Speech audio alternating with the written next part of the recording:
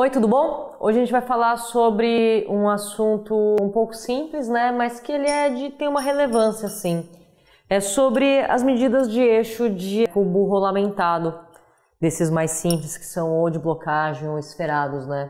Contextualizar isso para vocês, porque direto algumas pessoas querem fazer adaptações em cubos, ou tipo trocar blocagem por porca. Tem gente que adapta alguns cubos para fazer outras coisas, né? Então é importante que você saiba disso. Quando você vai atrás de um eixo de cubo, bom, você tem que saber se ele vai ser o dianteiro ou o traseiro, né? Isso já vai te ajudar um monte, porque eles vão ter comprimentos diferentes. E você precisa ter noção também de como é o batente interno desse cubo, aonde o rolamento tem que estar posicionado. Porque se você for ver, existe uma diferença muito grande, né?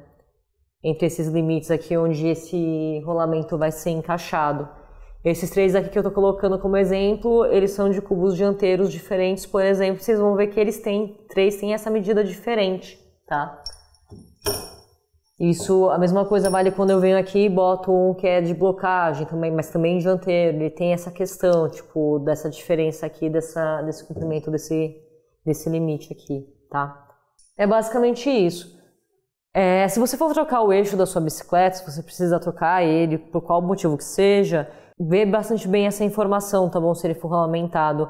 Os esferados, eles têm outras questões que você precisa observar, mas isso aqui é uma coisa muito importante na hora que você for comprar, tá bom? Se você gostou desse vídeo, é só dar uma curtida. Se você está gostando dos nossos vídeos, tutoriais e entrevistas, é só se inscrever no nosso canal. Toda sexta-feira a gente sobe um vídeo novo pra vocês. Gente, não esquece de seguir a gente lá no @chavequinze, tá bom? Lá no Instagram.